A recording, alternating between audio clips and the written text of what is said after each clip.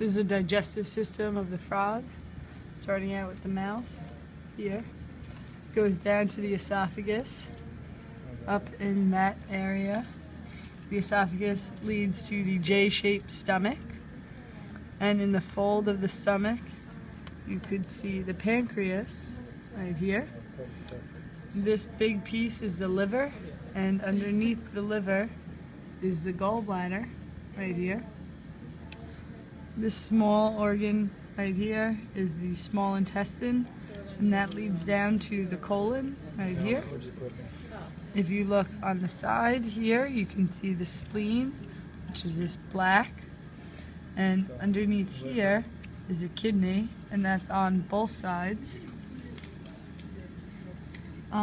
Removed from this area were these segments, the fat bodies, and the kidneys go down to the urinary bladder.